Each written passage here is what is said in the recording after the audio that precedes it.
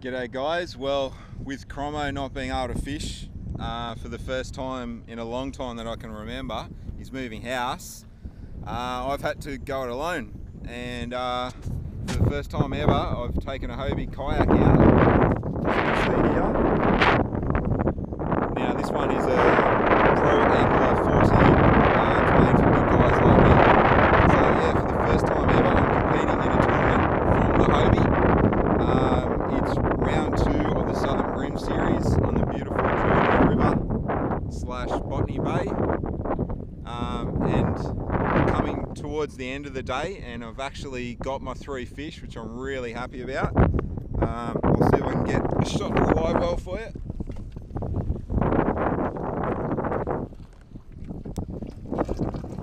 There we go. No record breakers, but I'm really happy with getting my 3 fish, and got them inside Sylvania waters on Gladiator smash baits with 1/40th and 1/28 hidden weight jig heads. Lost an absolute cracker in there, but that's fishing, and got a couple of little undersized ones as well. So for my first kayak tournament, I'm stoked. I've got my bag.